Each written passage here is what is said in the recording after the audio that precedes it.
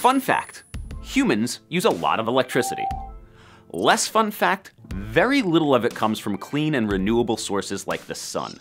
If we really want to make the most of solar power though, we're going to have to make it more efficient. And one way of doing that is to put those solar panels in space. China has announced plans to do exactly that. The country is hoping to be the first to put a solar farm in orbit 36,000 kilometers above the Earth's surface. There it will have less atmospheric interference to deal with, and it won't be subject to the whims of pesky clouds or the changing seasons.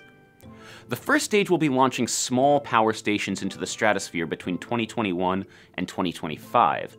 But the ultimate goal is to put a megawatt-level farm into space in 2030 and a gigawatt facility by 2050.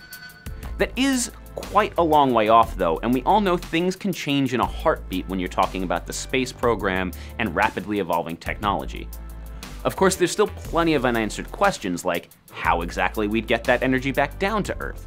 The China Academy of Space Technology Corporation suggests either microwaves or lasers, and how we'd handle construction of the larger solar arrays.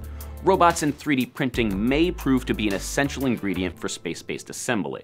China isn't alone in its quest though. The idea of putting solar arrays in space has been explored for decades. In fact, Japan has made serious strides in transmitting electricity wirelessly, and the California Institute of Technology claims to have a working prototype of tiles capable of collecting and beaming power back to Earth's surface. For now, solar farms in space are just science fiction, but it probably won't stay that way for much longer. We'll see you tomorrow with more Engadget Today.